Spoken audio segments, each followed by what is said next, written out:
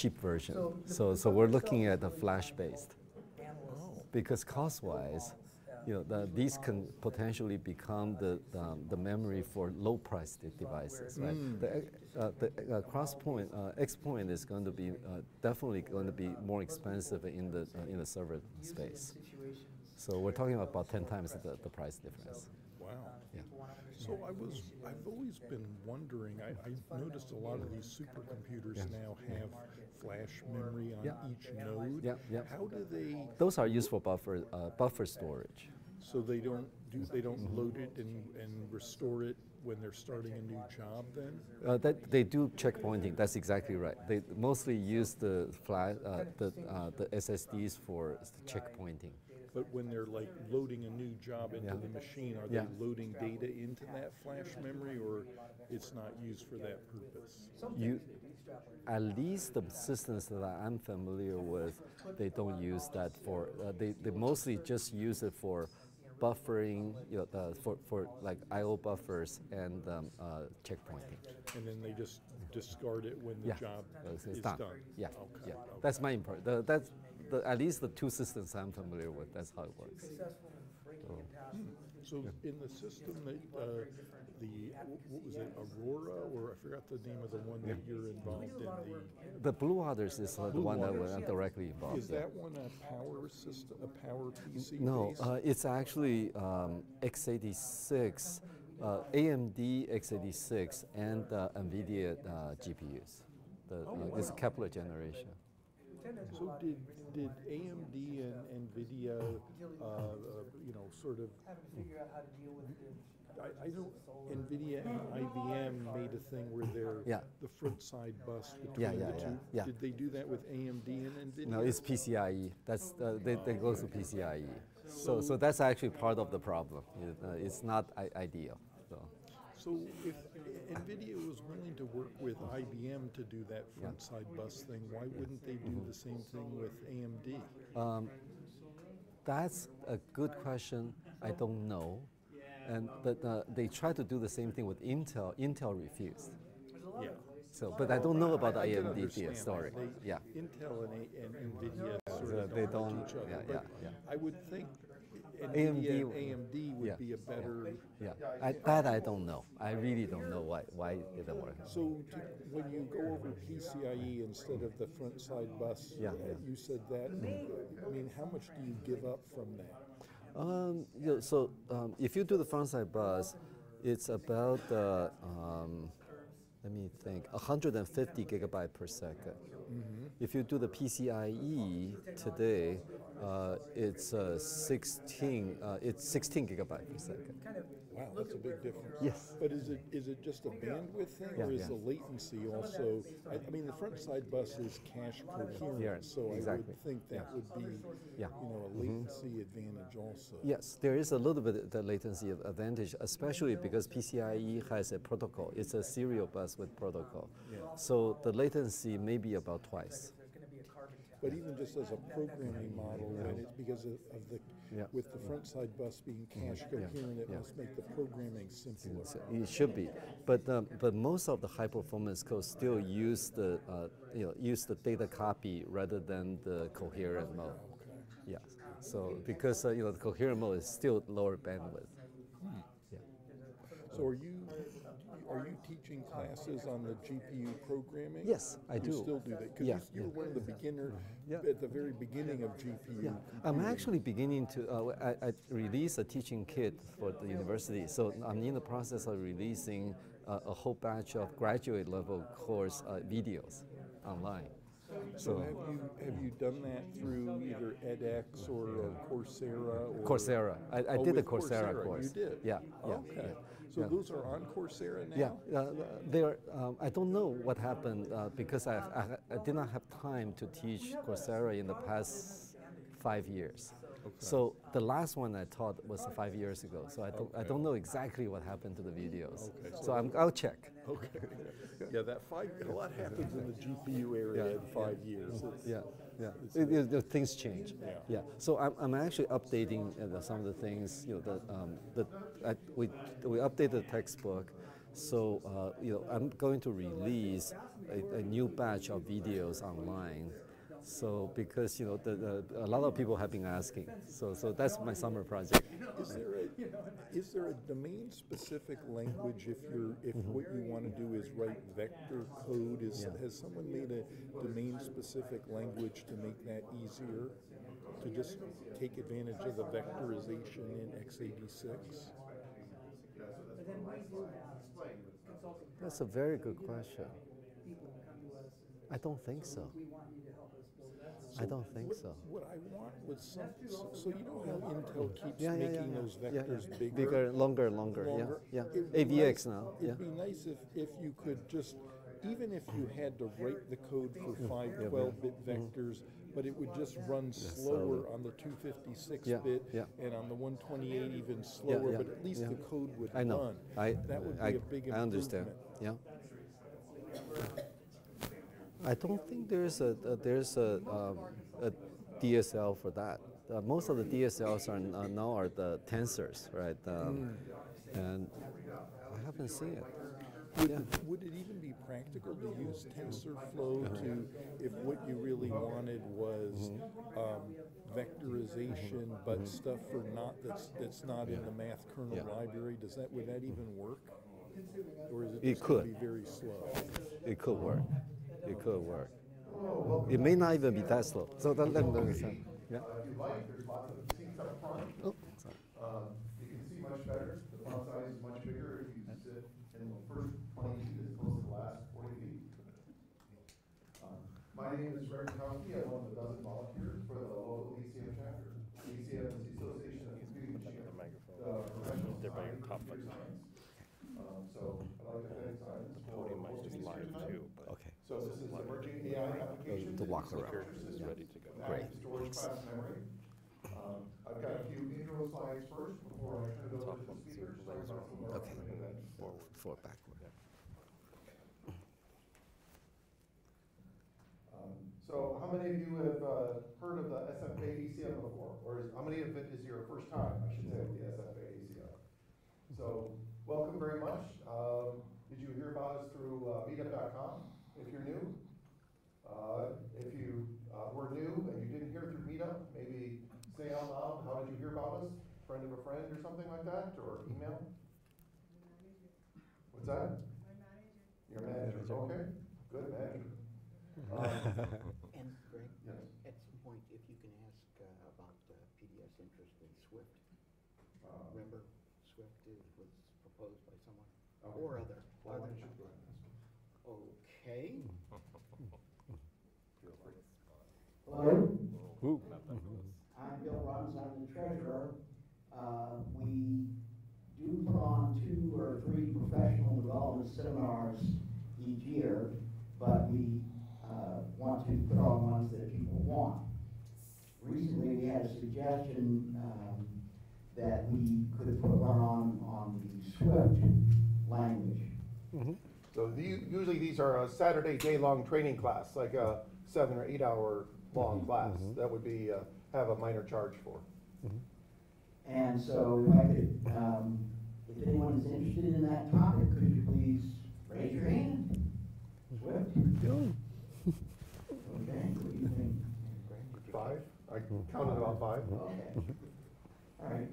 How many, we've already put on a couple in the last 6 months of talks on TensorFlow. The last one was on TensorFlow using Kubernetes. Would anyone be interested in additional seminars on TensorFlow one day in Tennessee? Keep your hands up, I'll count. 1, 2, 3, 4, 5, 6, 7, 8, 9, 10, 11, 12, 13, 14, 15, 16, 17, 18. Okay, thank you very much. Sounds good. Well, TensorFlow 2.0 just came out. Maybe we could make some arrangements with TensorFlow 2.0. It had a lot of newer features that if you're familiar with some of the other infrastructures, that would work well with. So a little bit of background about ACM. Our local, the ACM International.org was founded in the Bay Area in 1947. our local chapter here was founded 10 years later in 1957. So we've been having computer science talks since 1957, once a month. And we started our data science SIG about 2006.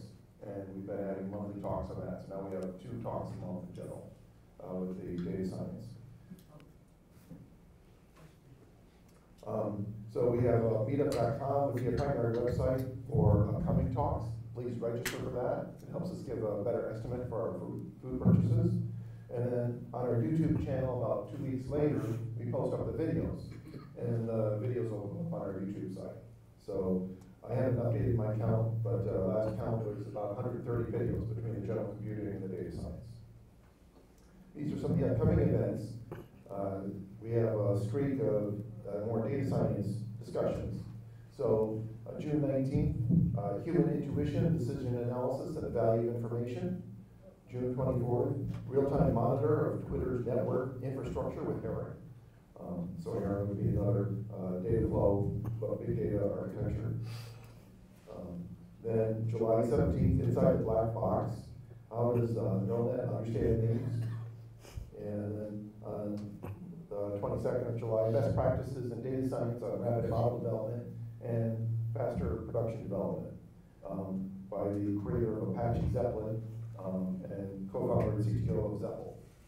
So those are some upcoming talks that might be of interest. You can find them all on our meetup site. We also welcome volunteers. We have a volunteer dinner, generally the first Monday of the month, where we get together and plan our upcoming events, whether it's inviting speakers, finding locations, or planning different PDS training events. So one of the things I was looking at for a possible training event would be OpenCV. So I was talking to the CEO of OpenCV earlier today, who was giving a talk at the Embedded Visions conference.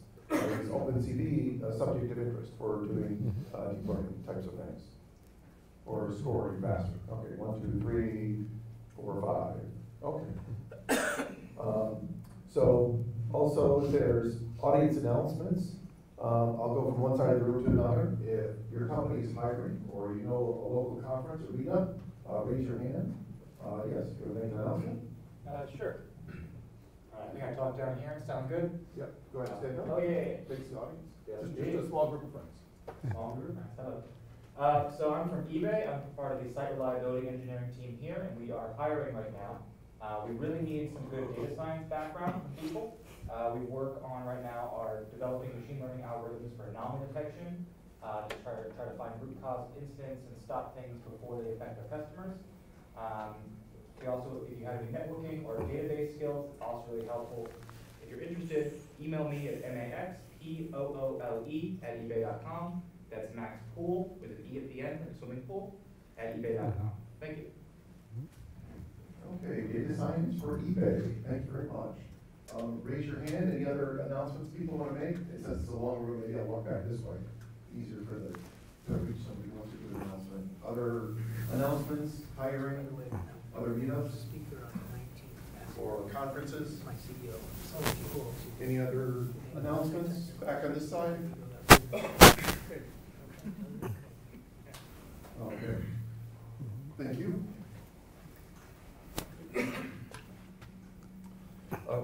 So for the video recording for our YouTube channel, as an audience member, if you ask a question, it won't be picked up by the mic on the speaker, which will get saved for YouTube. So please keep your questions short enough that the speaker can repeat them. So like 45 seconds. If you give like a 2-minute context plus a list of 5 questions, then just expect the speaker to say, oh, that's very good, let's talk about it afterwards. If you can keep it in short bites, you can always raise your hand a second time. Fair enough? Fair enough. Okay, so now I'd like to introduce our speaker. So emerging AI applications and infrastructure systems with active storage class memory. Sorry for the cutoff part, going from Mac to PC, I think there was a little burp there. So it's by Wen-mei. So since 2012, much progress has been made in image, video, and NLP, self-driving vehicles, cashier-less stores, human-level interactive robot systems, human intelligence augmentation. So research challenges remain with respect to computational methods, hardware and software infrastructures, innovations in scale, iterative solvers, graph algorithms, and increasingly large data storage, access latency, energy efficiency. So we'll be presenting recent progress on AI and task libraries, AI application prototyping, talking about the Erudite system at the IBM-Illinois C3SR. SR. Oh. Yeah. He's the chair of the Department of Electrical and Computer Engineering at University of Illinois at Urbana-Champaign. Director of the Impact Research Group. He co-directs the IBM-Illinois Center for Cognitive and Computing System Research, C3SR, right? So please have a warm round of applause to welcome our speaker. Thank you. Thank you, Greg. And then also for the ACM members, later on we'll be having a raffle drawing for copies of this, right? Yep. Okay. Thanks for coming in on this Wednesday evening. And it's a really honor to be able to come here at the most important chapter of ACM. And I've been an ACM member since I was a student. And so I'm not going to tell you exactly how many years, but it's been more than 30 years for me. And so this is a wonderful organization, and I really hope that the next 40 years will be as great as the previous, I think it's been about 50, 60 years, right? Okay, so, slides. Let's see.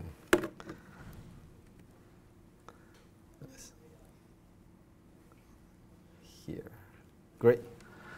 Okay. So I'm going to be talking about some of the recent work that we have been doing in the area of applications and systems.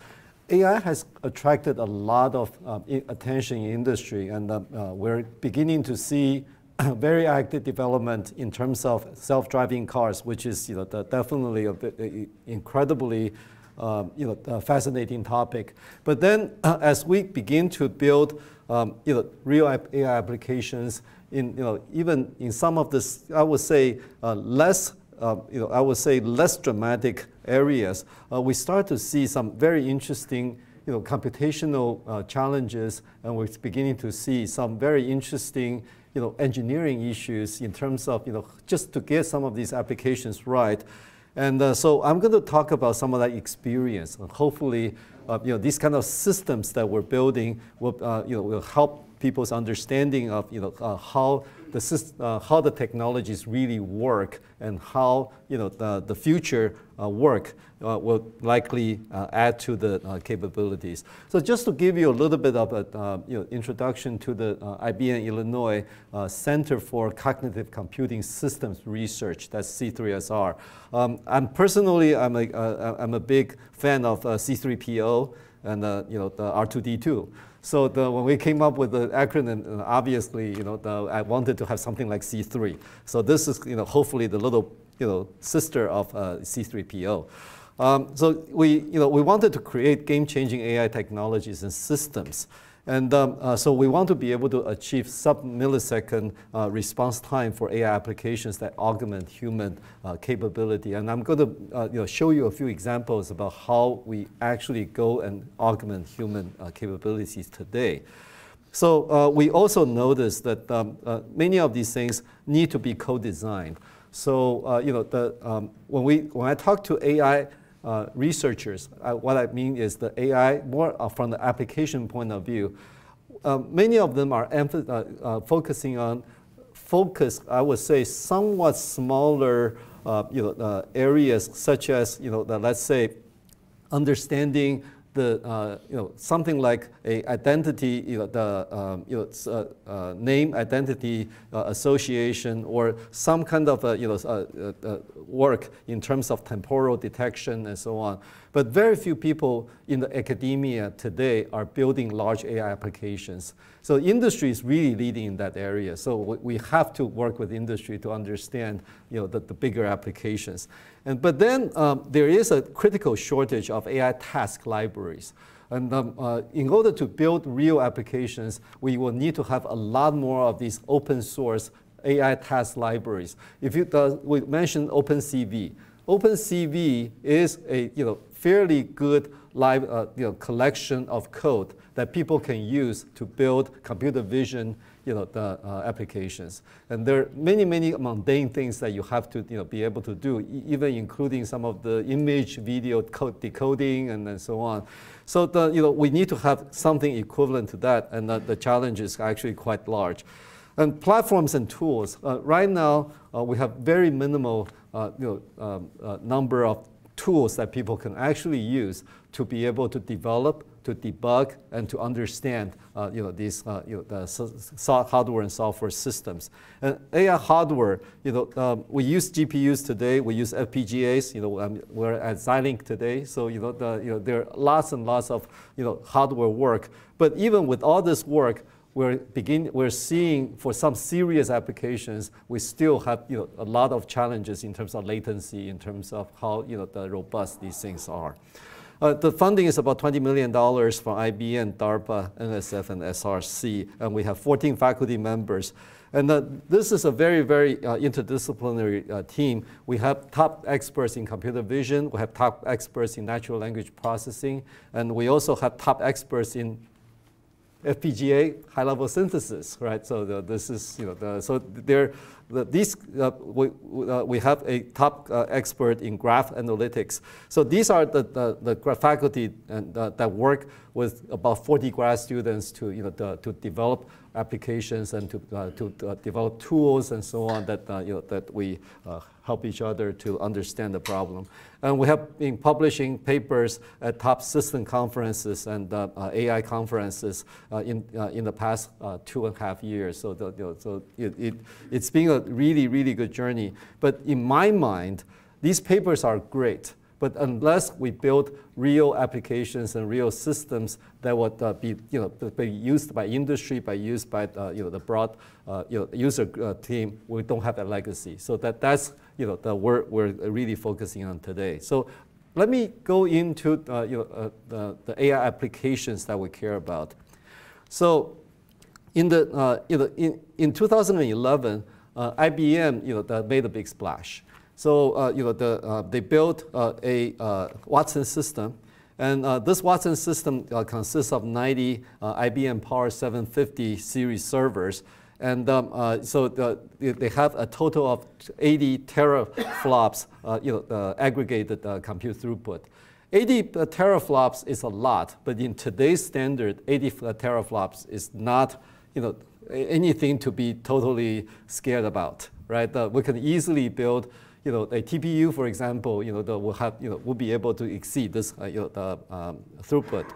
But it does have 15 terabytes of DRAM. And this is beginning to get a little bit more interesting.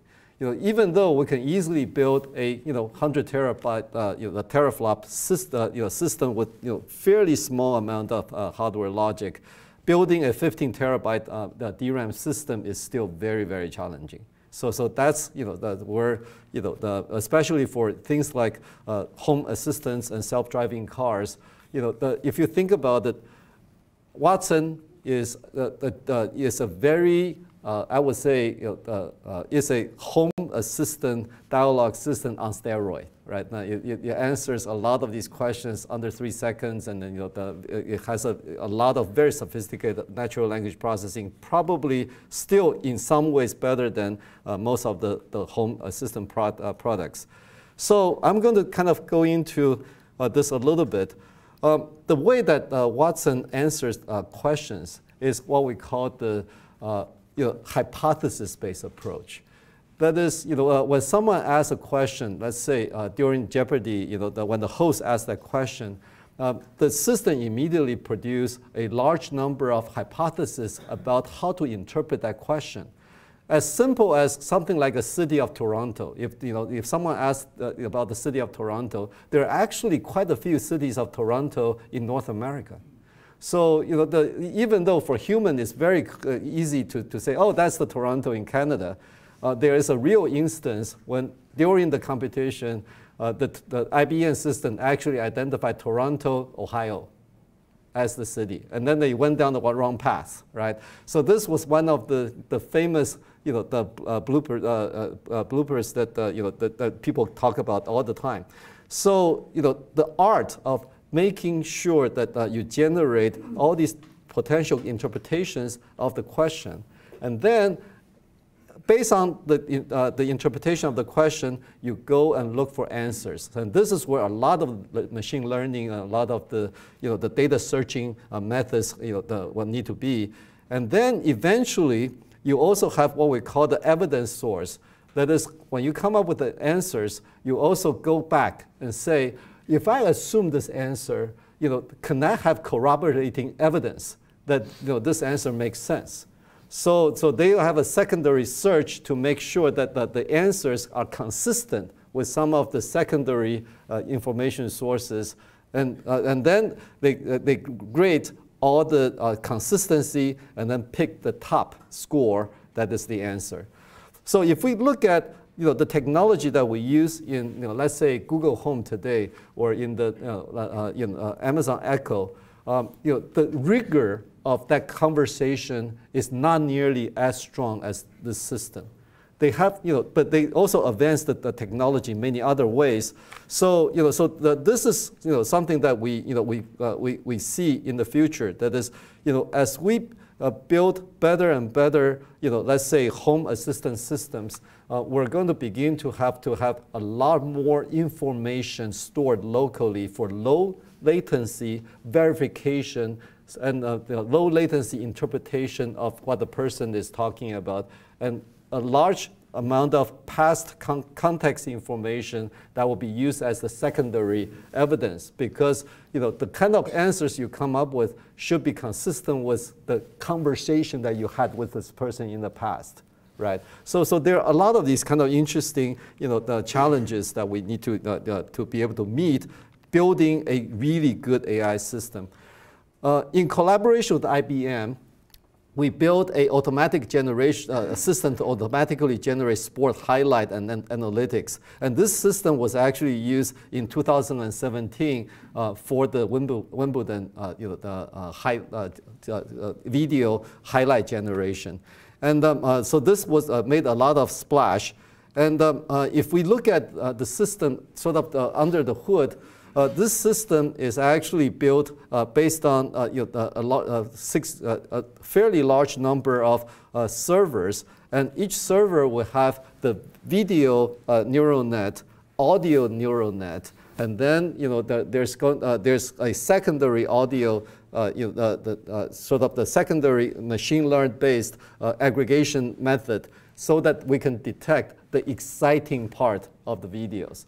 And even though this is something that is definitely of commercial value and is actually being deployed in network broadcasting and so on today, but you can easily imagine that there are other very important applications. For example, in video surveillance, most of the video is boring, right? But then whenever there's something meaningful, you want to be able to detect it and then be able to capture the moments that things are important. Right, so there are many of these things that that would fall into the kind of the application of this. So we recently built an AI system to assist the assignment of reviewers for conferences. So this is actually something that people have been working on for a while, because the number of papers submitted to conferences have been increasing. So I just talked to the NIPS organizing team, and they have thousands of papers, right? So by the time the deadline comes tomorrow is the NIPS submission deadline. They expect thousands of papers, and in a few days they need to assign the thousands of papers to all the reviewers. And the program committee is not large enough to review all the thousands of papers, so they have to enlist outside external experts. Finding experts to review thousands of papers is not a simple matter. So there's a Toronto system today, and it has some really good technology inside, but it has a major weakness. The major weakness is that the reviewers have to go onto the website and enter his own or her own expertise in terms of keywords. And then they will use the keyword to match into the papers and so derive the match. turns out that this is a major weakness because, for one thing, most of us, when we hear about reviews, we kind of run the other way. So you're not going to get a lot of reviewers to go onto the website and enter their expertise. So what we did was that for a conference, we will go back. The data set is available, by the way. The data set is Microsoft Academic Graph. And in that data set, they actually have all the major conference past papers in abstract and title. So we go to the Microsoft Academic Graph, ingest all the abstracts of previous papers for that conference. Just to give you an example, we just finished a deployment process, complete process with ISCA, the International Symposium on Computer Architecture. And this conference had about 45 years worth of the publications. So we went back to the Microsoft the academic graph. We ingested all the abstracts, and then we ingested all the authors, so that we process the information and extract what we call the meaningful technical concepts. So these are phrases that have technical meaning. And this is actually not a trivial matter. And even the best tools that exist today, we still have a fair amount of noise in that, the results. And then we take all the papers that are submitted today, right? And we ingest those abstracts. We use the neural nets to generate a domain-specific word-to-vec. So we generate high-dimensional vectors based on the phrase detection. So we have multiple layers of levels of neural networks just to be able to get to the point where we have some meaningful way to compare the papers. And then we use different distance measurement. And as a secondary, we use the co-author relationships that we can automatically detect and detect the conflict of interest, so that we can avoid assigning the current paper to one of the previous co-authors of these authors and avoid conflict of interest. This sounds pretty simple, but it turned out to be a lot more complicated than you would imagine, because people have same names. And then sometimes people even have different spellings of the name. So when you look at a name, and this is the name identity assignment, entity assignment. So these are the very fundamental AI problems that we have been working on for decades, and we have made a lot of progress. But I cannot tell you today, based on everything that I have seen, that these problems are truly solved. So for many of you who are wondering, what are the interesting research work that let's say you have a little bit of time every day and you would like to do some research, there are plenty of these kind of problems that you can spend time and you will make very substantial contribution to the future of our field. So but even with all these challenges and then the approximations and inaccuracies and so on, the recommendations that we made in the ISCA assignment, 70% of our recommendations were accepted by the program committee. And so this is the user interface, and we blot out the names and contact information of the reviewers just so that they protect their identity. So, but the program committee chair told me that if they did not have this system support, they would have missed about half of the reviewers that we recommended. But the humans would not be able to come up with that, about half of those reviewers. So the quality would have suffered because of that. Okay, so these are good contributions that we can make. But if you look at the kind of the under the hood, the review system use several important pieces of technology, and this is what we call the AI task library. So one is name entity disambiguation or assignment, and another one is topic modeling, and we use a combination of LDA and a bag of words kind of approach. And that's apparently the state of the art in the text mining community.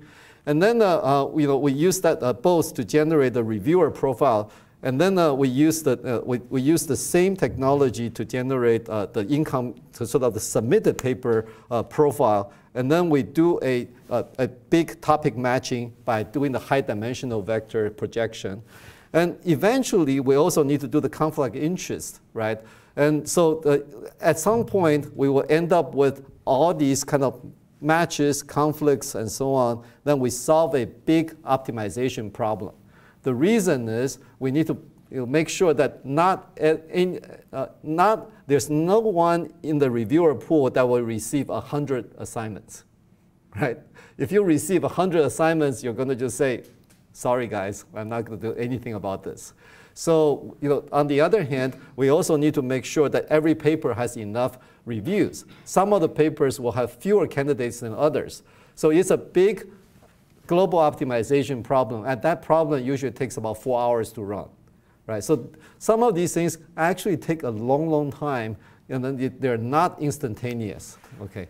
And so we have ways to go in terms of making these systems smooth, easy to use, and very fast iterations and so on. And we're not there yet, but they're already helping, right? Even though these things are still early, still primitive, but they're already providing value. So we are now testing the system at Micro 19, which is ongoing, and then we're beginning to talk to more of the program chairs in bigger and bigger conferences. So with those applications, I already started to touch a few of these AI task libraries. In my mind, this is going to be the critical advancement that the field has to make. If we can make good quality, efficient AI task libraries that will dramatically improve the advancement of applications, people will begin to create new applications, innovative applications. People will be able to use these, sort of components to create the applications that we don't even currently know about. We have not even thought about in the next few years. So these are important building blocks of AI applications. In the image video domain, what we found out are the most important ones are the object detection, tracking, and classification.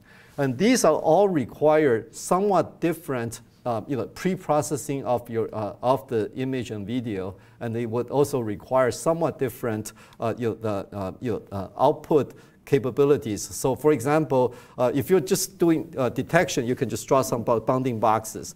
But if you do tracking, you will need to be able to identify the same object in different video frames and so on. So these, when you come down to the details, these libraries, task libraries have actually end up doing very different things. Texture grounding is the foundation for understanding videos and images. So essentially, it takes the video or image as input and generate a text that describes that image or video. Content-based searching. How do we, if someone gives us a drawing and say, okay, that this is the person that I remembered, how do you go into a huge database and then find the people with the right kind of features, right?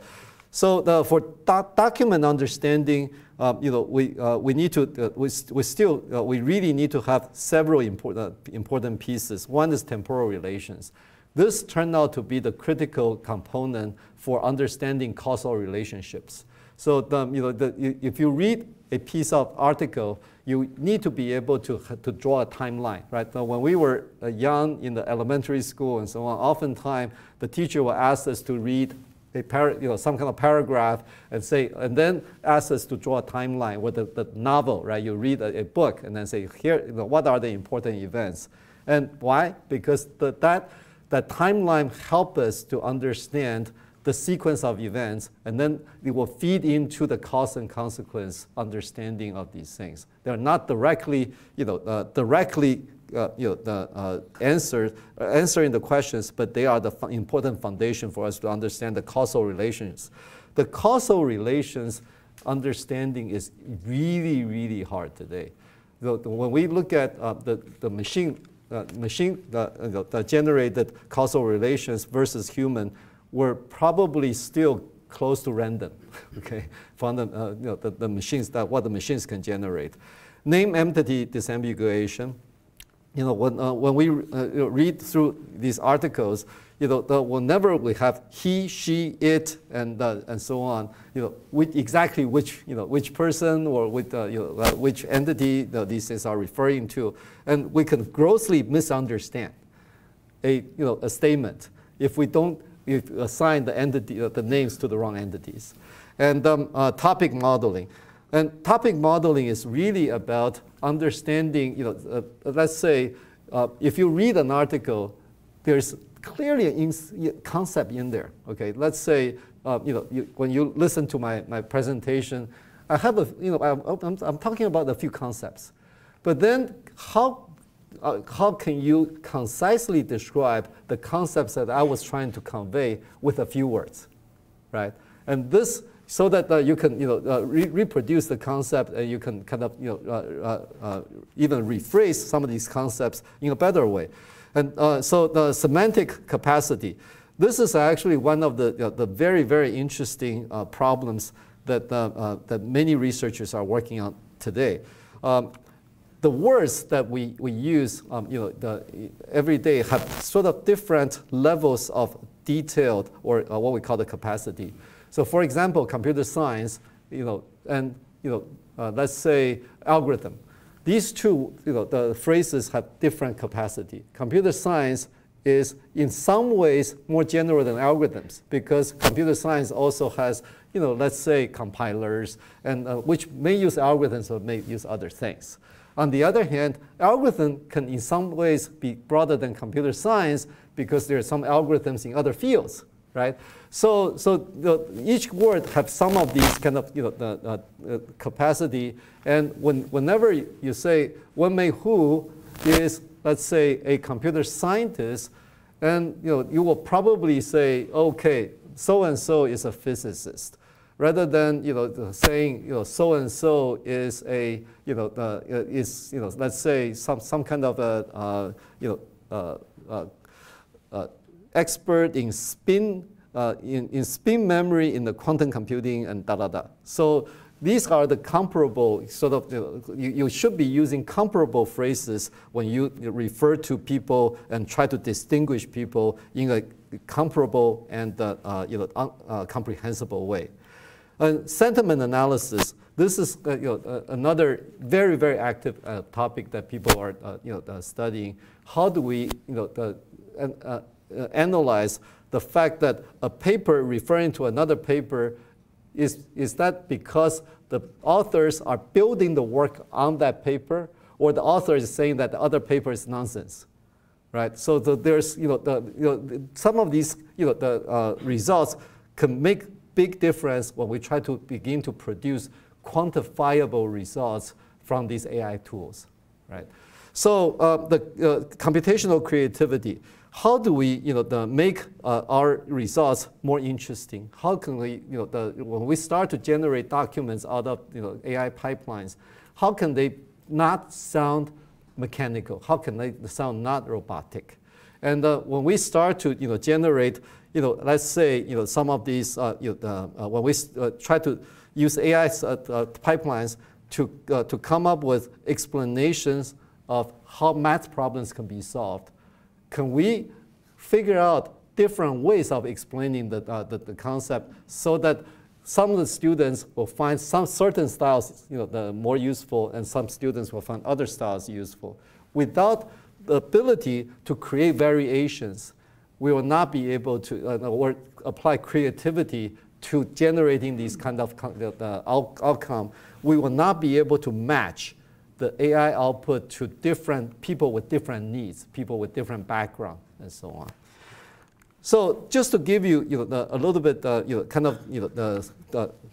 little bit overview of, where these AI task libraries are today.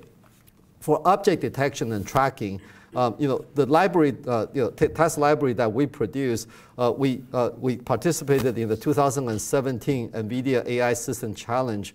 Out of 29 teams, we ranked #1.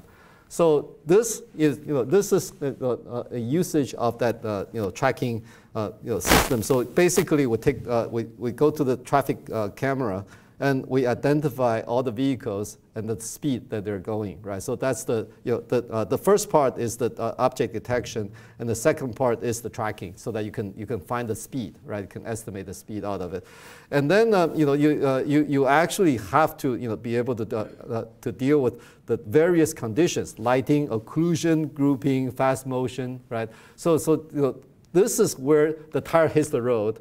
And the object tracking, the object detection, these things sound easy, but as soon as you start to deploy that in real environments, you start to go into all kinds of complications, right? And then things start to fail.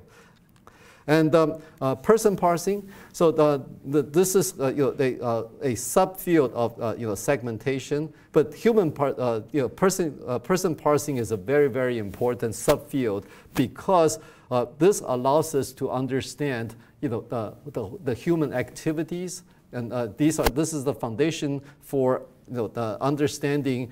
For example, if the person is going, which direction is the person going, or what are the gestures being made, and so on.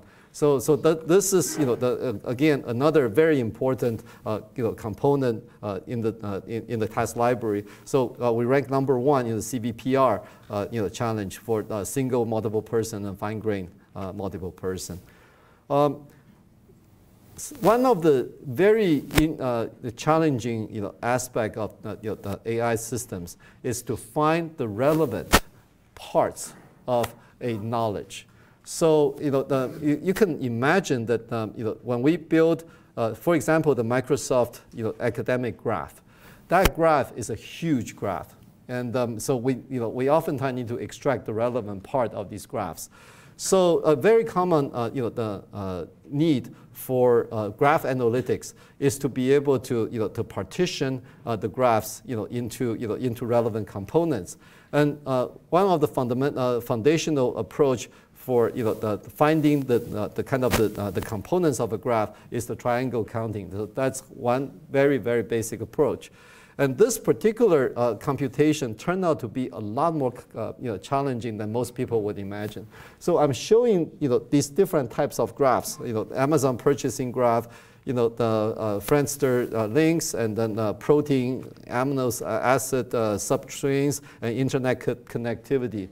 So the reason why these things can be very, very difficult is that when you have an algorithm that counts, let's say the triangles in your graph, and some of the graphs can actually begin to totally destroy your parallelism. And then you can start to get into extremely serial computation when you have a node that has many neighbors versus a graph where everyone has roughly the same number of neighbors. So this is classical load balancing problem, but it actually happens in reality. And in some of these graphs, you can start to see the same size graph may take a few seconds, then it may take a few hours.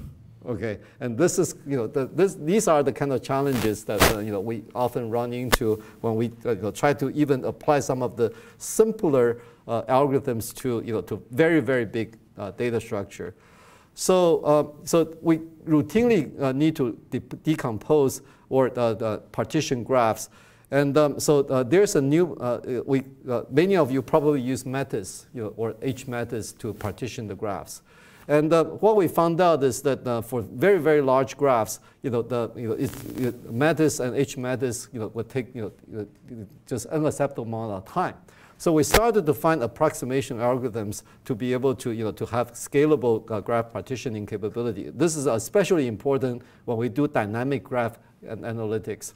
So what we developed in collaboration with some the graph experts is what we call the cross decomposition. So the left is the connectivity matrix of graph, and this it looks like kind of a somewhat random. But then if you do if you systematically rename the nodes in the graph, And then you start to rename what we call the triangles in the graph. Then you start to generate these the clusters. And so this is what we call the cross decomposition. And after a few iterations, you start to have very good way to partition it. So we compare that with Mattis and the standard tools and so on. We're much faster. In fact, the outcome can be actually quite a bit better than the Mattis and so on. So this is something that we will continue to improve and apply to the large graph analytics problem. And this. I'm showing this slide to give you a little bit more insight into some of the what we call the expensive computation in AI task libraries. This is the entity resolution or name entity association problem. So the way you can think about this is that you have all these all these names in an article, and in these articles. For each name, you can assume and you can find all the entities in the article. So you can do a name and entity assignment. So you can think about the names as variables, and each variable can assume the value of one of these entities, right? So when you assign an entity to a name, you cannot no longer assign another entity to that name. So you can formulate this into an integer linear programming problem. And the value of each variable can only have one of them, right? So not so you can then you can say if you assign the entity the name to this entity, then there's some cost or some some consequence for assigning that because they may have a contradiction somewhere. So all those contradictions become the linear equations, inequalities, and you want to minimize the total cost. And this is the most accurate way of resolving the name and entity in these in articles. However, integer linear programming is not a trivial computation. It's the general solution is NP hard, and so even in understanding a reasonably short article, we can still be spending quite a bit of computing time solving these problems. So that's these are the kind of the practical challenges that we're experiencing when we try to have very fast the ingestion algorithms and so on for documents. So so those are the things that we're building, and we found out that there are quite a few useful tools and platforms that we're building for ourselves, so that when we develop these libraries and applications, we have better ways to understand how well these things are doing, and how, and if we need to debug some of these things, we can provide some useful tools. So one of the earlier tools that we built is ML Model Scope, and this is a system where when we were studying some of the neural net and machine learning models at the earlier days of the project, we realized that we could not really figure out why some of these things are running so slowly. And we just saw some, so we have some guess. And sometimes we call it superstition. So we just kind of say, oh, well, it must be that. And then you go and try several things, and then none of them work. So eventually we said, okay, none of it, so that's nonsense. So let's build some reasonable profiling tools for these kind of things. But it turned out that these profiling tools are very, very hard to build. If you look at a modern, the cloud environment where the applications use the machine learning tools that based on the frameworks, you have a fairly sophisticated. Can you maybe try to reconnect? Yeah. It's kind of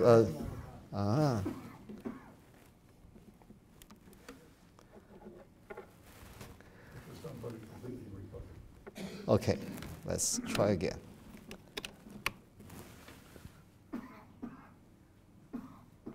Let's see if it works. So So we have these REST API triggering these applications. Many of these applications are written in Java or Python and so on. And then these applications are oftentimes deployed with containers. And the machine, the learned models are distributed, with their own, containers. And then you have these, API management that allow people to call these models.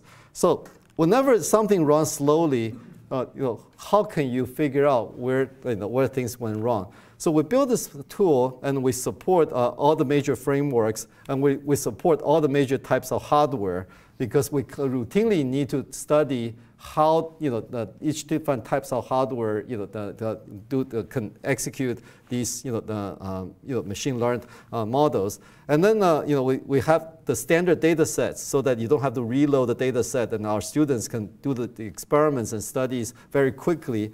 And then we need to allow users to add models. So far, we have added 300 models. We already have 300 the public models inside this whole environment. And we can be used within the application pipeline as libraries. So people can easily just say, OK, I want to just call one of your models in your machine. So this is a typical study that we do. As a group, we spend a lot of time on GPU computing. Personally, I have been working on GPU computing for the past 10 years. So one of the interesting problems is that if you look at the various frameworks, so we're listing 4 of the frameworks here, but you can add pretty much any of the frameworks you want. And then we say, OK, these frameworks somehow end up with different amount of time, doing the inference based on exactly the same model, right? So what's the difference? Turns out that if you use TensorRT, the convolution is actually merged with ReLU, and NVIDIA has a merged implementation in TensorRT, and so that's for convolution plus ReLU. And for all these other frameworks, that they are not tapped into that interface.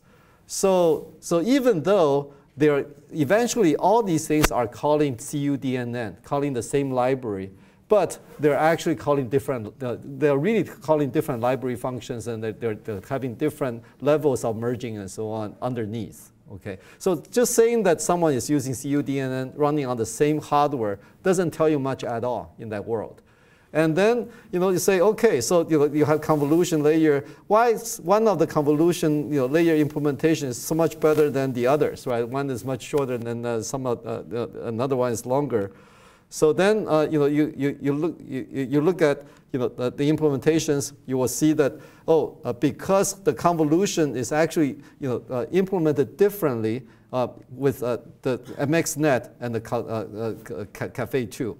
So the implementation of convolution in Caffe 2 is actually based on a totally different library function than the MXNet implementation, which is actually a mixture of implementations in MXNet. However, counterintuitively, that implementation is actually faster.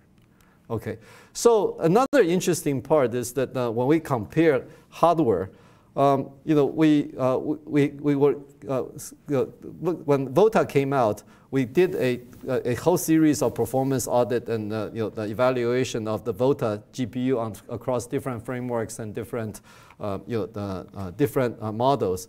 And then we found out that in some of the models, the VOTA GPU was actually running slower than the Pascal. So some of my students say, oh, yeah, it's because VOTA probably has some kind of power, the voltage throttling, okay? And then something about trigger some heat, the control. Turned out that it's all about the NVLink. So the x86 was using PCIe, and then for this particular model, all the time, most of the time was actually spent on copying data from the 144 megabytes of data to the GPU memory. That's it, right? On the other hand, when we use the Pascal was the IBM P8 machine, and that machine actually has NVLink, and then the data copy cost is much lower. So, today, ML model scope is one of the 3 recommended ML perf harness. And so if you use ML model scope, we expose all the profiling capabilities so that when you study your own hardware, you will be able to see how your hardware affects the overall performance and how much of your effect accounts for the overall latency. So I want to make a couple comments about how we see the future of AI hardware will likely evolve. So we are beginning to see 2 major categories of AI hardware. This is not rocket science. This is pretty much just a quick summary of what everyone is talking about. So we have edge AI devices, and then we have cloud AI services or servers.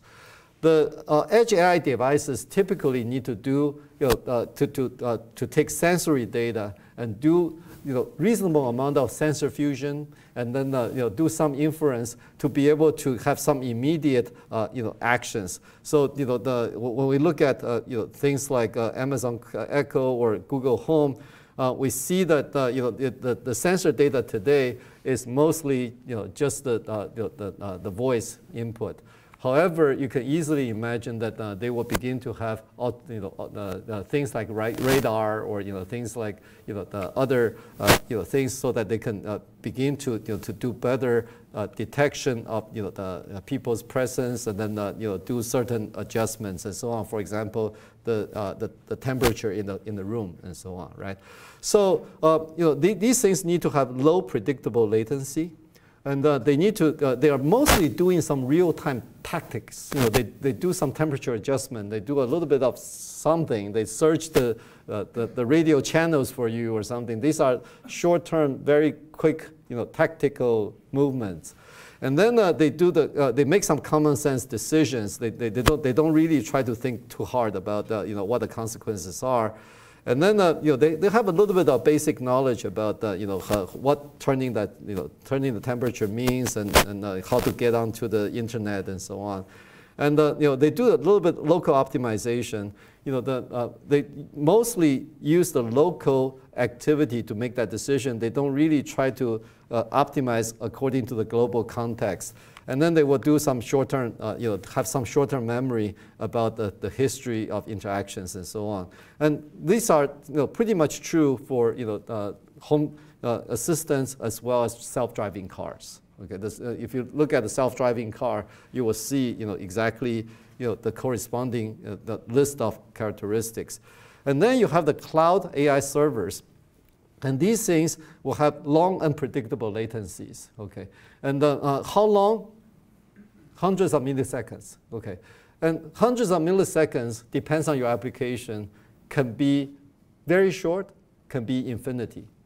Okay, if you need to take some real actions in self-driving cars, 100 milliseconds can be very long, right?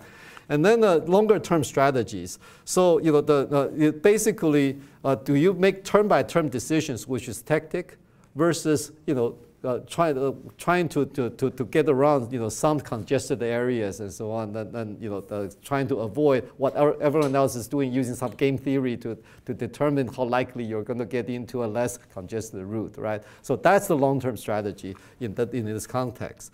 Trade-offs. Can you, do you actually evaluate multiple decisions and say, oh, maybe I should take this decision rather than that decision based on some of the pros and cons, right? And debating with yourself, and immense knowledge. This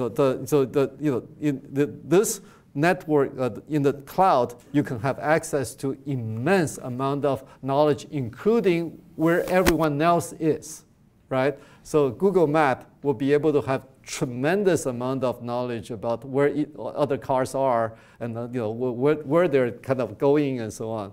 So if you really want, you can tap into that knowledge and then make some decisions, and do global optimization, and have some long-term memory about how fast. For example, if the person made a mistake last time when you get into the street, maybe there should be a reminder and say, hey, remember that thing?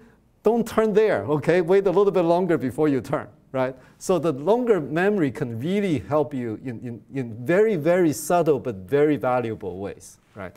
So, so when I look at an ideal AI device for, let's say, home assistant, this is kind of my wish list, right? I would like to have sensory data for about 10 megabytes per second, which is no big deal today. Okay, it's pretty easy to accomplish. But the internal data access bandwidth, I would like to see probably about 100 gigabytes per second, and that begins to be challenging for low-cost devices. And data latency for sensory data, I'd like to have probably order of 1 millisecond access so that the data is not stale, right? But sensory data doesn't change too fast. So 1 millisecond is probably okay. But the internal data access, whenever I want to be able to verify my assumptions and so on, I would like to access data in order of microsecond or sub-microsecond. I would like to be able to do a lot of this checking before I have to go back and answer questions. Data capacity. I really like to have at least a terabyte of data, so that I don't have to go on the internet and do the search all the time in the servers, right? I need to have some basic capacity that I can have enough local, fast, very fast response time, the lookup of the different models, scenarios, knowledge, history. Compute throughput, I'd like to have about 10 teraflops so that we can have the inferences, hypothesis checking, and optimization and learning. I would like to be able to talk to my future Google Home that, when I can say something like, well, I don't really remember that, but I think it starts with S and probably have something like this, and it sounds like this, and then can you check that word for me, right? And if you try to do that for Google Home, that thing is going to be totally confused today. Okay, so this is what I would like to see in the in the future, right?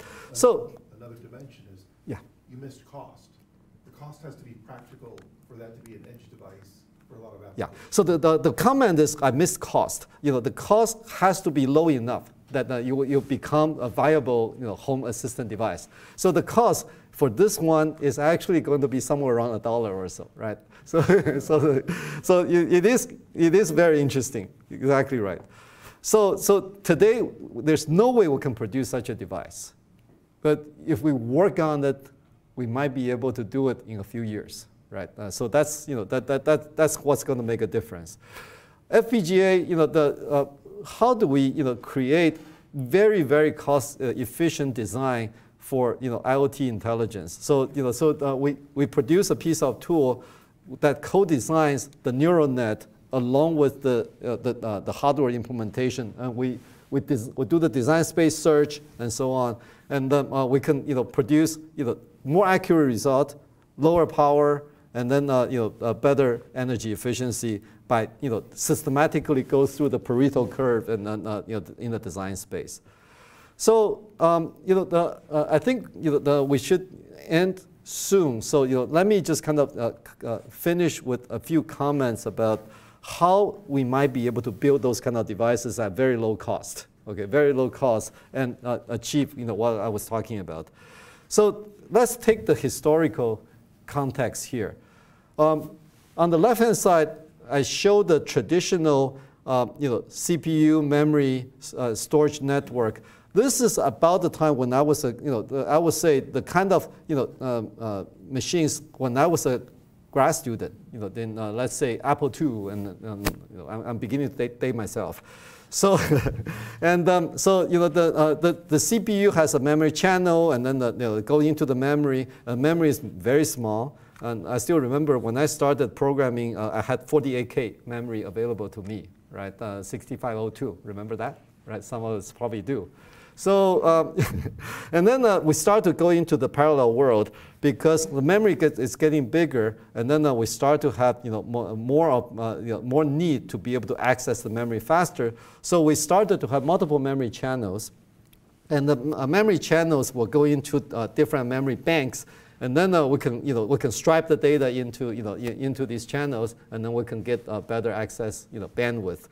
So we also started to put in what we call XPUs. And GPU started with the AGP, advanced graphic port, and then we got migrated into PCIe. So this is really where we start to have this concept of fabric. Because what happens is that you have all these memory channels coming into the processor, but you need to get that data into the register file, into the function units. So you need to have a fast way to route that data into the right place in the CPU. And that's the fabric. And today, the fabric is perhaps one of the very most power-hungry part of any of the CPUs and GPUs. But they're extremely fast. They're very, very fast data switches. Okay. But if you look at it, these fabrics are designed mostly to route data from the channel into the CPU or from the CPU routed to the channel. There's another important direction that these fabrics don't really support yet. And so if you look at the sort of the next one, I argue that we're entering a period of time where the storage is going to be lifted from the bottom into the memory. And Intel already started that process with X-Point, and we have multiple manufacturers beginning to produce the non-volatile memory technology that hopefully will eventually become the memory, so that the memory and storage can be accessed through the memory channels, not through the I/O interconnect anymore. And this is supposed to be the biggest advantage in terms of accessing large amount of data in the future. We no longer need to zip the data through the I/O channel, okay, in the future. However, I believe that in the next few years, we'll be working on something like this.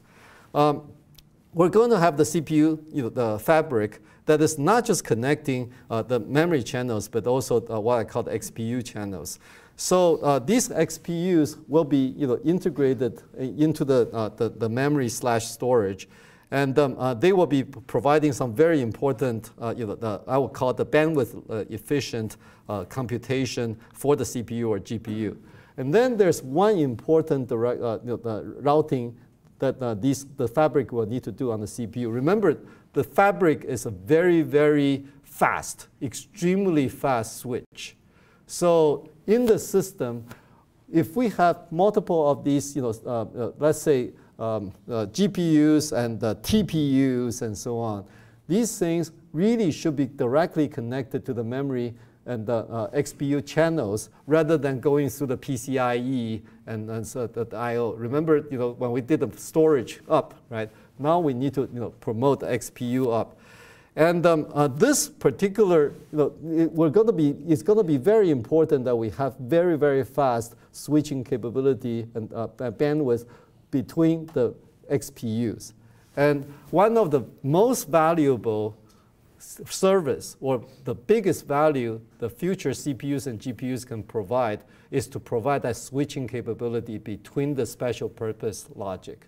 And whoever does this well and become the standard will become the next generation of most valuable CPUs in the market. So that's my prediction. So if I'm going to just make a comment. If you look at the current generation system, this is a very simplified IBM Nova, which is the Power 9 system with Volta GPUs. These are the speeds and feeds in the system. And so we have the CPU host, and the CPU host is connected to the GPU through the NVLink, which is 80 gigabyte per second. Is very, very respectable. 80 gigabyte per second connection between the CPU and the GPU is the state of the art today. And then, the GPU connects to its high bandwidth memory, HBM, with 900 gigabyte per second, and that's very, very respectable. That's something that I would salute to today. And so that, this is a very nice design, and I give NVIDIA a lot of credit, for getting this one right. However, when we start to take these into a real application point of view, let's say if we have a piece of data that needs to be accessed from HBM into the Volta GPU, the Volta GPU has a peak performance of 14 single precision teraflops. And then if you go to the half precision, it's even higher, right? But let's just argue based on the single precision here. And in order to feed this Volta GPU, the compute, we have 900 gigabyte. Remember that very big number, 900 gigabyte per second, feeding into the Volta compute. That means that we can move 225 giga operands into the GPU, okay? And so each operand, if we really want to have that Volta to sustain its peak performance, we need to reuse the operand 62.3 times in order to be able to fully utilize that Volta compute. Currently, there's only one computation that does it, and many of you probably know. It's the matrix multiplication. Okay, pretty much that. Okay, so or if you do a computation that does not have a reuse, then you can sustain less than 1.6% of the peak. So this is the reason why many people are confused, because many people say the special purpose hardware will never beat a GPU. In terms of peak, I agree with that. But in terms of a non-reuse application, GPUs are very, very easy to beat. Okay, and you don't really need to have anywhere close to the GPU's the speed to be able to beat that sustained performance. Right? This is where the next generation hardware is going to be. And if you look at the data that has to come from the host DDR, because the HBM is expensive, is small. And when we do the graph analytics and when we solve these big integer linear programming problems, the data is actually coming from the CPU DDR. And if you want to sustain the peak performance of this GPU, you need to reuse each data 700 times. I have not succeeded with anything yet in reusing the data 700 times. I have not seen it. So if you have an application that can reuse the data 700 times, I would like to get it. I'd like to put it under the pedestal, and then I would like to publicize it greatly. But if you cannot, the other extreme is that if you cannot reuse the data, you will be sustaining less than 0.14% of the peak performance.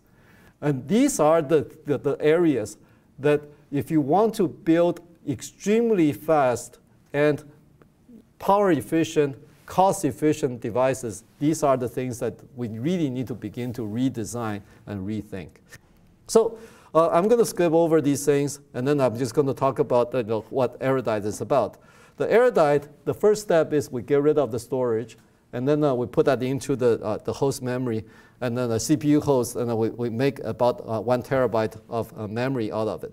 1 terabyte of memory is very, very expensive today. You can buy a 1 terabyte memory from IBM, okay, system from IBM. You definitely can buy it today. But the price is actually quite a bit. It's more than my yearly salary for sure. But maybe some of you make more money than that. Okay. So if you're interested, I can tell you the price that I know about, right? So what we do is we actually convert the flash storage into main memory. Okay. Because flash is the cheapest fast storage non-volatile memory that you can buy today. It has a lot of idiosyncrasies, it has a lot of problems, but you can build a very, very cheap 1 terabyte memory system with flash today. And if we care about the cost, that's where I will go in the next few years. So what we did was something critical. People actually use flash as memory, but they use flash as memory mapped device. And that memory map device still trigger page fault whenever you need to get data out of the flash. So what we did was we have a direct access path, and the access does not trigger a page fault. It actually goes right into the flash management layer, and it actually pulls the data out without the software intervention. And that alone improves the system performance by multiple times. Okay, and then then we create a new architecture, and we publish this piece of work in the in S+ this year, and then we show that you can build a system with a very low cost but very large flat memory for the kind of reasons that I just talked about. So we can put near memory computing into the memory, into the storage. So this is what we call the deep store, and then we can actually use this to do context-based voice search, image search, text search, and this piece of work is just submitted for publication. And we use the fairly small amount of computation, 2 convolutions, 1 matrix multiplication, 1 matrix addition, and 2 comparison to do the content-based search. And this is something that we have already prototyped into the flash, the flash card based on the Xilinx FPGAs today. So let me summarize. I don't want to keep you here for the whole night. Okay, so but hopefully I gave you a few things that are useful and a few things to think about. One is we're building this Erudite system, and with very expensive large main memory, with compute that will be bandwidth efficient, and it will be sustainable, and these things are driven by the high potential AI applications. We look at some of these applications, we see, okay, this is the reason why we need to have these changes in the future architecture. It's supported by instrumentation analysis tools. If we cannot measure these things, we cannot improve them. Okay, so we really need to have continue to build these instrumentation tools and then these analysis tools so that we can continue to evaluate what we build, and then we can improve that with the industry. We need to design with modern software interfaces in mind. If we build a system today without understanding the cloud, all the cloud infrastructure, the things like the HTTP protocols, and then the kind of the network boundaries, and the React interfaces and so on. If our instrumentation system cannot see through those kind of interfaces, we're not going to be able to handle real applications. The real applications are not built with Fortran anymore. And that's a hard lesson I had to learn, right? And removing the file system bottleneck from access path for large data sets. I have a sign, in my office, file system, right? Because the file system, the page fault, and so on, we really don't want to have that, these kind of, traditional software overhead in accessing these very large data sets. They will have to be supported for the compatibility reasons, but there are ways that we can support them in the future. Increase memory parallelism in accessing very large data sets. The DDR, not the DDR, the flash, the solid-state disk drive industry have only provided the internal memory parallelism in these flash chips and flash modules are much, much bigger than they are currently exposed to the system developers. The reason is all these devices have been accessed through PCIe or even lesser I/O interconnects. So there's not enough motivation for them to provide even more parallelism because they already are saturating the I/O interface that the data has to go through into the system. However, if we start to build memory systems out of these things, suddenly they need to keep up with the memory channels. They need to begin to keep up with the much higher data transportation capabilities. So this is about time that we would begin to need to work with the vendors. And originally, I thought this is going to be a non-starter for the vendors. Turned out that when I talked to both dominating flash the vendors, both are very open to increasing the level of memory parallelism. But we need to build a system prototype to help them to make that business case to be able to put in that change. Placing compute into the appropriate levels of memory system hierarchy. And this is a very active area of research. There are many detailed problems that we need to solve. But the most important challenge is the programming. How do we provide a good programming interface so that activating one of these compute devices in the memory system is as easy or as difficult as it is to launch a subroutine in the CPU or a kernel in the GPU today. Okay, we're not there yet. And data access bandwidth proportional to the data capacity. So the only way that I can see how we can continue to scale that access bandwidth is by distributing the compute devices into the memory. And collaborating, the collaborative near memory acceleration execution with CPU and GPUs. And this is the key that we have to have in order for the programming systems to work.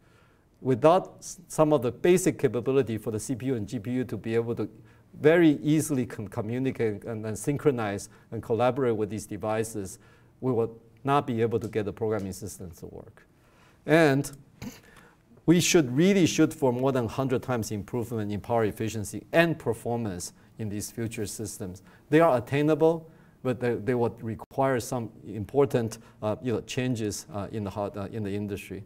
And so that we can do robust, high efficiency AI applications in the future. So thank you.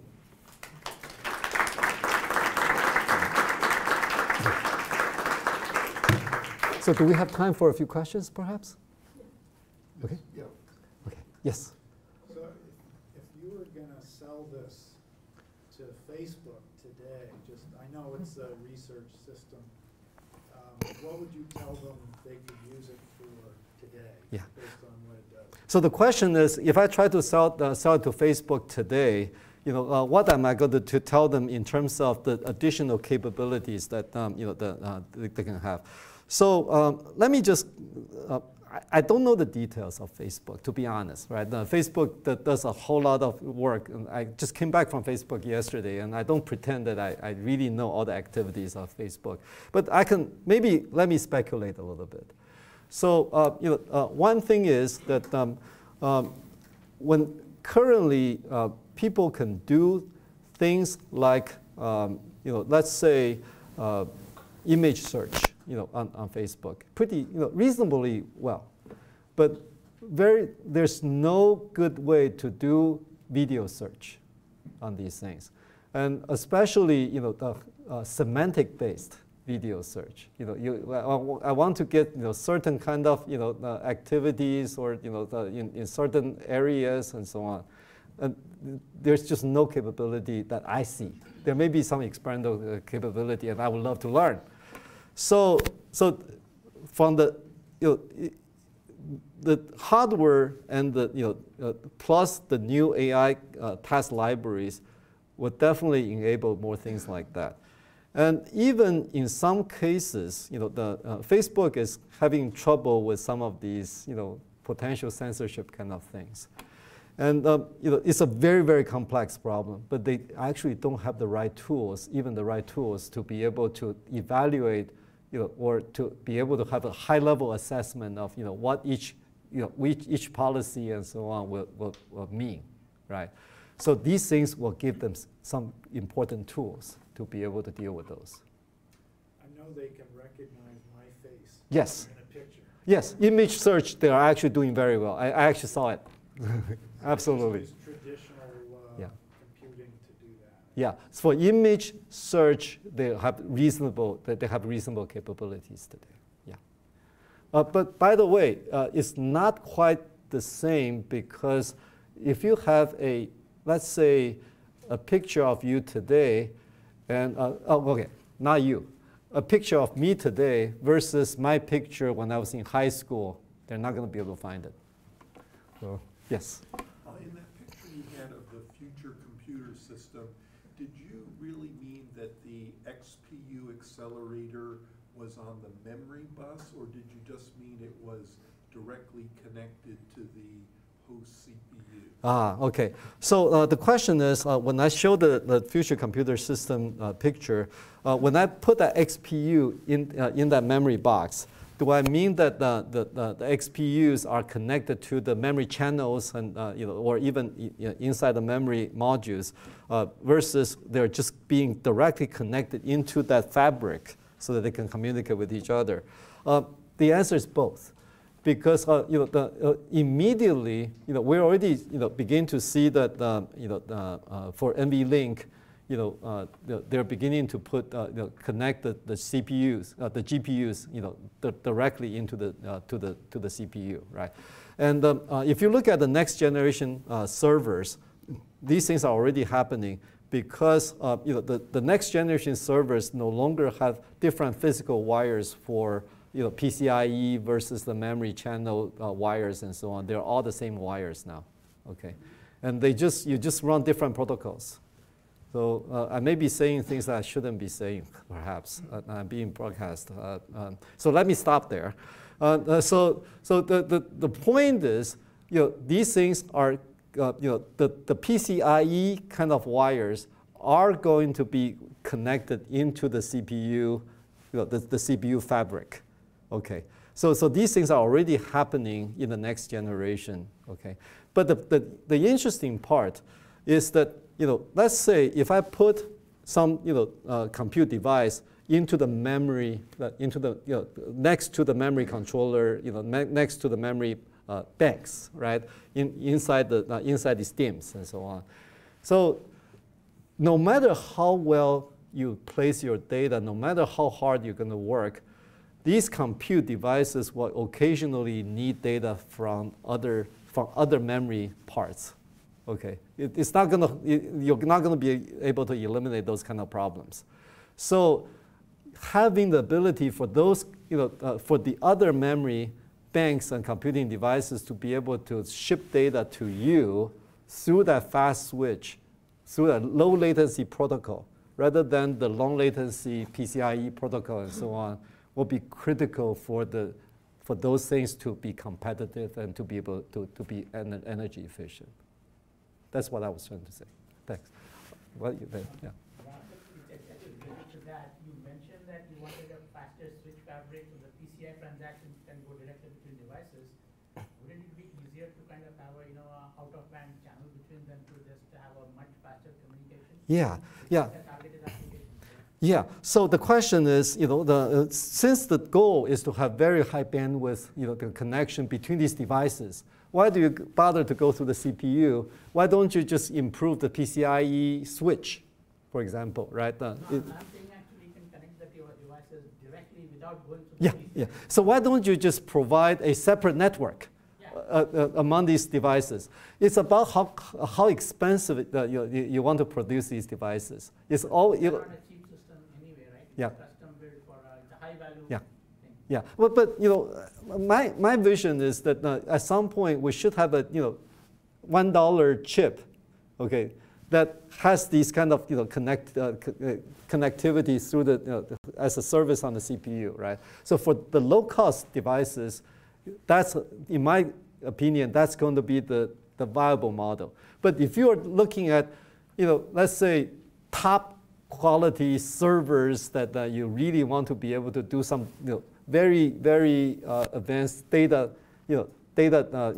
processing, I can see startups doing that kind of stuff in the next few years. I can actually see it. And then you can actually remove a lot of the memory, the storage which you're saying into the GPU itself. You can build one with much higher active data set. Yeah. So the comment is that if you are willing to build that network, among these devices, you can avoid a lot of you help with even some of the I/O problems and so on.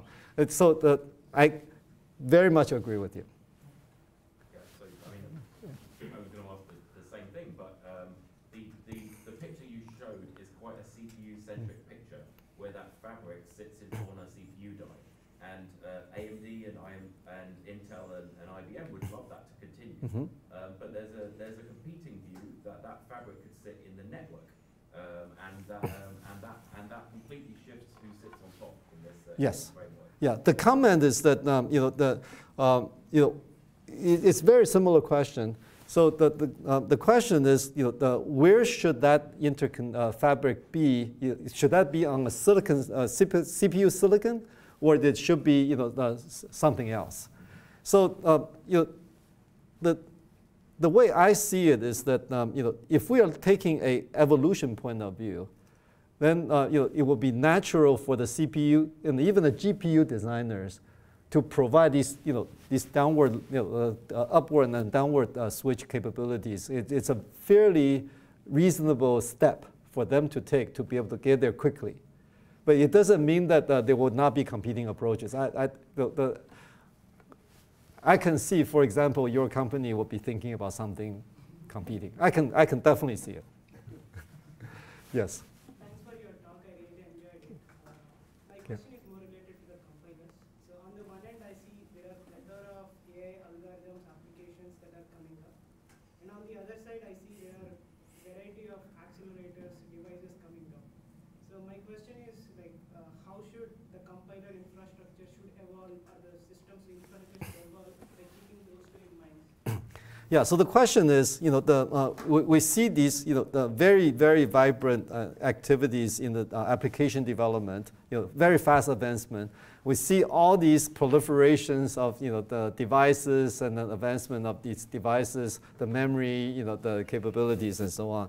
So how about compilers? Are compilers going to be able to, to keep up? You know that I work on compilers for years, right? For about 15 years of my career, I was building the VLIW compiler, with Intel HP, and I'm not sure if I want to repeat that, that whole process. But anyway, so the answer is, I believe that we're not going to be building traditional compiler technologies, in the traditional sense. But there is a very big need to be able to take more a algorithm description and being able to synthesize the kind of code that we want to execute on on many of these different devices, because that's going to be the critical cost for for most of the system companies. If right now, in my group, we have a tool called Tangram, and we take the performance critical GPU code described in C++, and we synthesize the best performing code for 6 generations of GPUs. And every piece of code is very different. I would not dare to ask my grad students to maintain all those versions of code. I think they will all find other advisors. So I'm already seeing this. So I can see that moving forward, when you start to build these accelerators, new compute devices, new TPUs, new tensor cores, new whatever, someone has to generate that code. And I believe that we can synthesize code into those devices efficiently, but these are all still research topics. But they have, something has to happen. Yes? Your general opinion about AI field and development. On one hand, you have the big iron AI development, teraflops, terabytes. At the other end, you have low-cost, pervasive Amazon Echo, yeah. Google Home. Yeah. Who's gonna advance faster in AI? Ah, okay. So I mean, you got millions, tens of millions, hundreds of millions at the low end. Yeah. So the question is this. The question is, I showed those a picture of edge device AI devices versus the cloud server the servers, and the question is, the way that I portray them are somewhat different, and which one is going to advance faster? So on one side, you're going to have a potential market of billions of devices, right? These are Internet of Things and the personal devices and so on. And on the other hand, for the super duper servers, each one is going to make you a lot of money, but there are probably very few of them. So I think, honestly, I think that most of the progress will likely come from the lower end, for various reasons. So, but that's just my personal opinion. Yeah.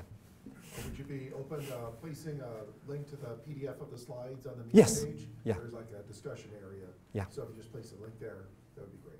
I will do so. Thank you so much. And we need to do the door prize drawing, if we can get just another question or two and then get to that. Yeah, so the comment is we're going to be doing door prize drawing. And so I thought people wanted to listen to me, but I think the real reason is the door prize. But the other question comment is the door prize. There's something else. No. Just that. Okay, great. So please, make sure that you do the door prize drawing. Okay, good. Okay. Yes. First off, two things.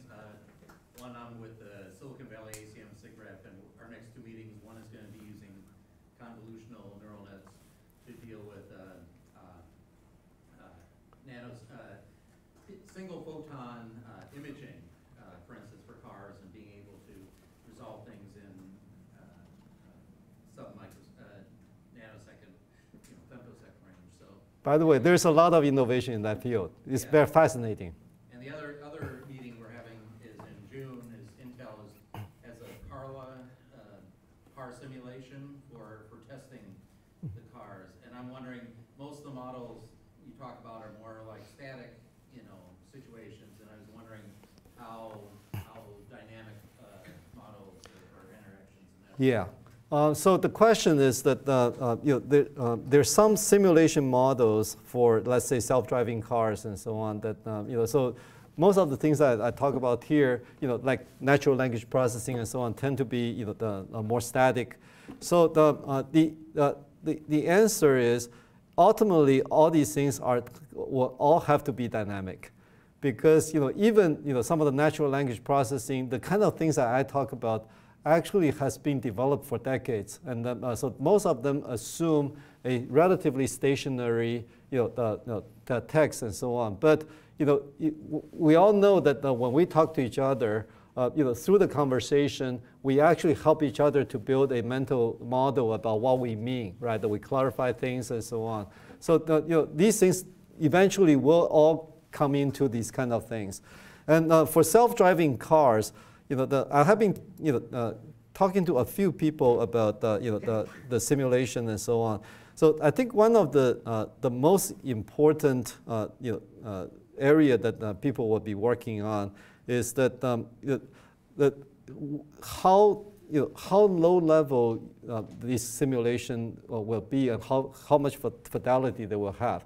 For example, are you simulating at the sensor level, all the let's say LiDAR, rays and bouncing and so on, or are you really simulating at a video game level where you have some kind of assumed sensory input from the scenery, and then you say how are they, how are they really, how are you going to make the turns based on a kind of a video game level input.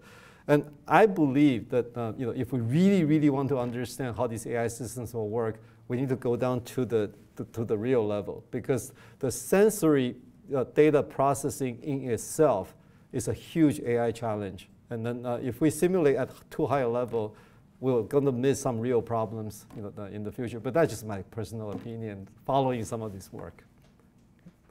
Okay. Thank you very much for staying with me.